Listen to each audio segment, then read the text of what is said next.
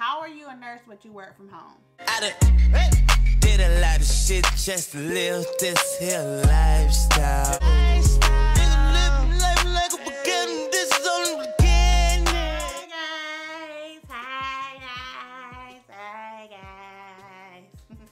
name is Lacostawhitehead and welcome back to my channel. Yeah. So in today's video, you guys, in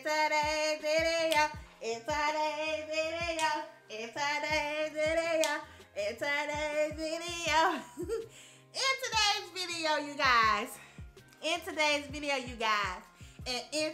video, you guys, I am going to be telling you guys, my fellow nurses, anyone who wants to become a nurse, any nursing students out there who are not happy with doing bedside nursing, anybody who is thinking about leaving bedside nursing, I am going to be telling you some nursing jobs, you guys, that are not bedside nursing.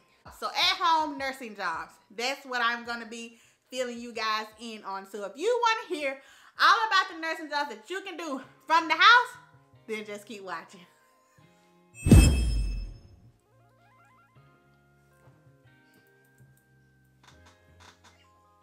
Okay, let me stop playing. Are you guys ready to hear about some nursing jobs that you can do from home? How can nurses work from home, you ask? How can nurses work from home? How is that a thing? It is a thing. It is a thing, and it is a thing because I do it every day, okay? Okay, so the first nursing job that I want to talk about that you can do from home is an online nursing faculty. So basically that is a nurse who teaches, you can teach BSN nursing students, you can teach ADN nursing students, you can teach CNA classes, you can teach LPN classes, you can teach master's degree classes. But in order to teach master's degree, you have to have a PhD. In order to teach BSN, you have to have a master's degree. So on and so forth. So there is a thing. We have classes now where you can get your RN to BSN and it's all online. So those teachers are online. So like I got my master's degree from Western Governors University. So the whole program was online. The whole program was online. So I had an online teacher. So I had a course advisor who, you know, signed me up for all my courses, and then I had like a nursing advisor, and you know, basically you had a nursing advisor for every class that you had. So you can be a teacher, a nursing teacher online. That is a thing. So number two, a nursing evaluator. So this is different than a nursing faculty or a nursing teacher. You don't teach the classes. You don't put up the curriculum. They don't reach out to you to ask you questions about what's going on in this chapter or blase blase. A nurse evaluator is just that. They evaluate your papers. So at WGU, we would have to do papers, and we would have someone totally different than our teacher to grade our papers.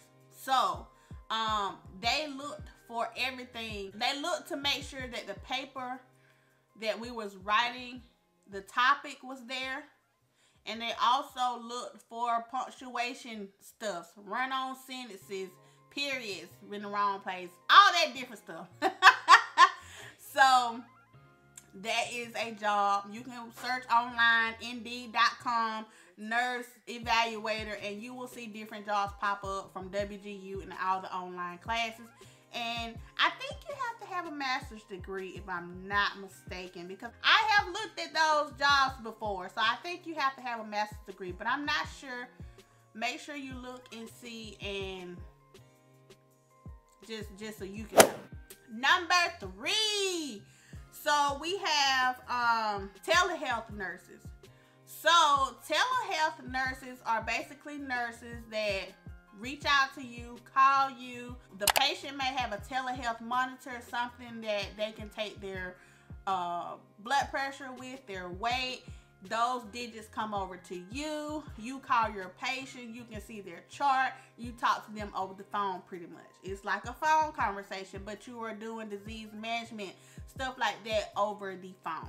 So telehealth nursing, you can utilize telephones, webcams, phones with, you know, like the video chats on them, things of that such. The nurse can talk to you about your high blood pressure, if the member has that telehealth machine in their house, blood pressure, if they have CHF and their weight has increased, you know, by a certain amount of pounds, or their blood glucose is elevated. You can call them, talk to them, ask them questions, what's going on. So that is telehealth nursing. And of course, you can do that from home.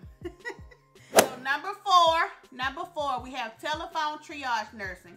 What is that? So basically, hospitals or doctor's offices may hire nurses to triage phone calls. So say like you call the office and you have something going on with you and the office is closed. You will get a call back from a nurse telling you, you know, asking you, assessing you, what is going on. You're in pain. How long have you been in pain? Did you just have surgery? When was the last time you took pain medication? Stuff of that sort, to figure out if you can wait until that doctor's office opens the next morning, or if you need to go get emergency help. Things like that. So that is what triage nursing is.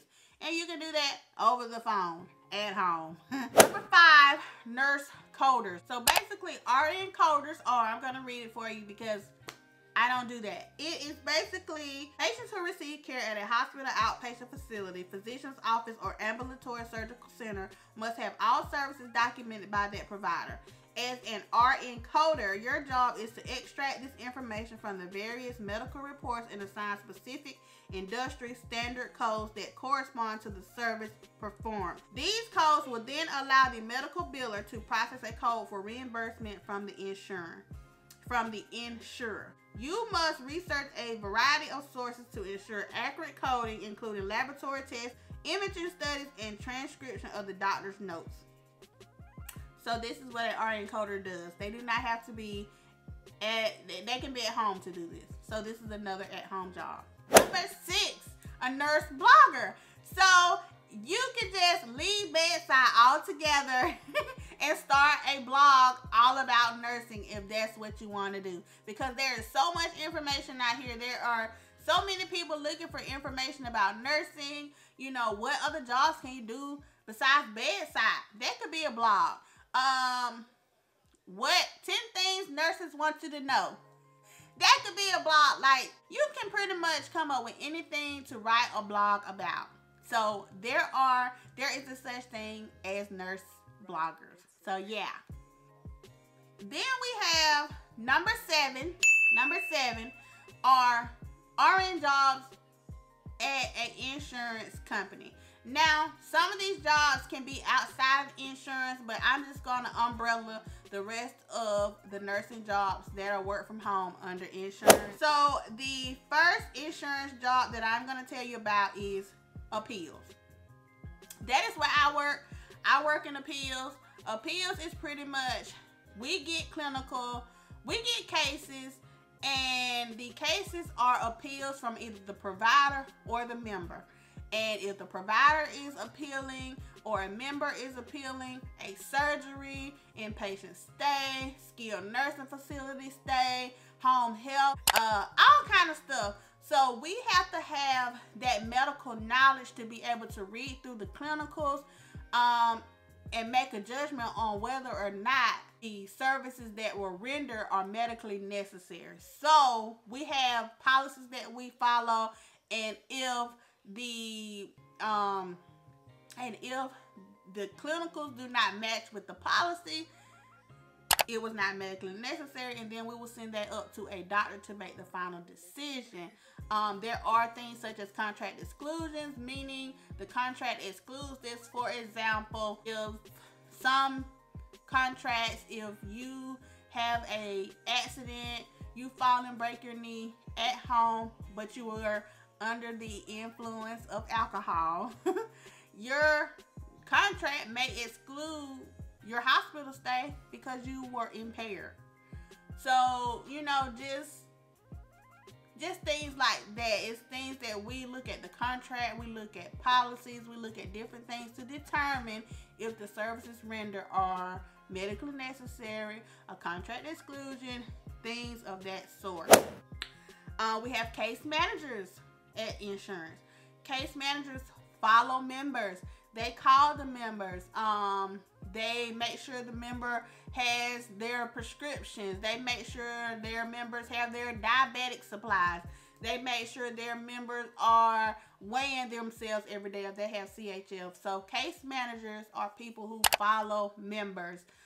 We have NICU case managers. So if a baby went to NICU, that case manager for NICU follows that baby for up to a year, you know, to make sure everything is flowing right.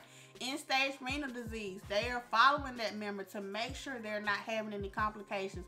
And if they are, the case manager is there to help them. Then we have utilization review. These ladies, I used to work in utilization review. Before I went to appeals, I started out working in utilization review. And pretty much utilization review is pre-cert. So anything that needs pre-cert, outpatient procedures, inpatient admissions, home health, skilled nursing facilities, things of that sort, hospice, they all come to us if it requires pre-cert. And then we'll again look at the contracts, we'll look at the policies, and we'll make sure that the clinicals that your doctor is sending in matches the policy for medical necessity. We also have nurse coaches. And they're pretty much like maternity coaches, like people who follow you during your pregnancy, make sure you're not having any issues, things of that such. So yeah, those are all the things for insurance. I left off one, and it's remote quality improvement nurse. So as a remote quality improvement nurse, you will review hospital's nursing record documentation for completeness, accuracy, and appropriate level coding. These positions usually contain a teaching element where the nurse educates the staff on the importance of proper documentation and coding practice. So this is another job. You can also be a freelance nursing writer. What do they do? Nursing writers write content for test prep courses, instructional manuals, and other training materials. So this is what freelance nursing writers do. This can also be done at home. So yeah, you guys, there are all type of jobs that you can do at home as a nurse. I always get asked, how are you a nurse but you work from home? Well, if you watch this video, now you know. So you can be a nurse and actually use your nursing license and work from home. I still have to renew my nursing license every 2 years. If I don't do this, I will not be eligible to do my job that I currently do. So this is an actual nursing job that I do. Okay? Okay. If you have any questions, you guys, leave me some comments below. Leave me some comments below. If you have not done so, hit the subscribe button down below. Down below. Also, while you're at it, make sure you hit that bell notification so that you're notified every time I upload a new video. Okay? Okay. Give me a big thumbs up, you guys. Give me a big thumbs up. Share this video out, you guys. Sharing is caring. And until next time, I'll holler at you guys later.